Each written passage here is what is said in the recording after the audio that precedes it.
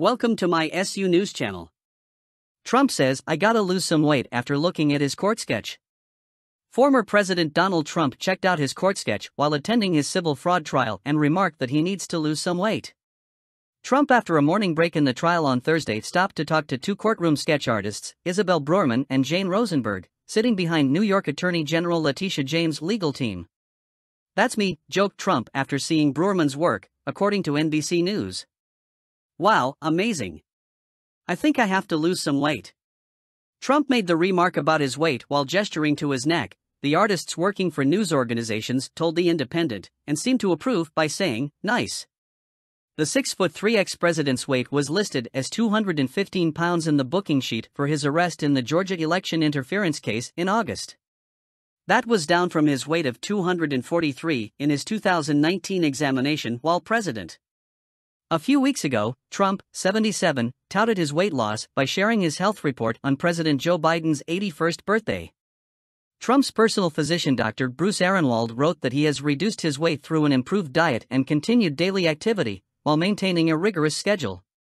Ehrenwald added that Trump's recent laboratory examination remains well within normal limits and was even more favorable than prior testing in some of the most significant parameters, most likely secondary to weight reduction. The report did not include latest Trump's weight. Trump appeared to be in a good mood speaking with the artists, after a panel of State Appellate Division paused Judge Arthur Engoron's order pretrial to dissolve some of his businesses due to persistent fraud. "A very good ruling," Trump said. "We appreciate it. I think the country appreciates it." One of Trump's lawyers, Christopher Kise, stated that the ruling helps pave the way for a much-needed and deliberative review of the trial court's many errors. Trump returned to the New York Supreme Court for the first time in a month after testifying in James' $250 million lawsuit alleging his two eldest sons and Trump Organization executives inflated the value of their assets to gain more favorable loans. He listened as an accounting expert for his defense team argued that the case did not have merit. Earlier, before entering the courtroom, Trump again blasted the trial as a witch hunt and very corrupt. "We did nothing wrong. There were no victims," Trump told reporters. "The bank loves us. The bank testified they love us. We did absolutely nothing wrong."